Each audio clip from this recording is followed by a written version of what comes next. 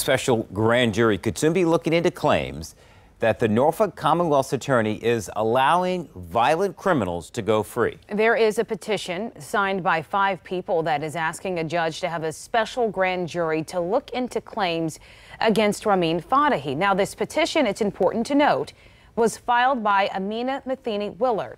She claims Fatehi is a public nuisance. Also important to note that Fatehi lost a bid to become the Norfolk Commonwealth's attorney in a Democratic primary in June of 21. She lost that bid to Ramin Fatehi. Last week, a judge ordered Fatehi to respond to the petition and called for a February court date to determine how and if the case would move forward.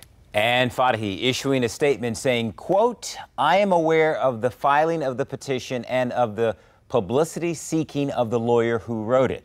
The petition is both legally and factually baseless. I look forward to addressing the petition and its allegations in court in February," end quote.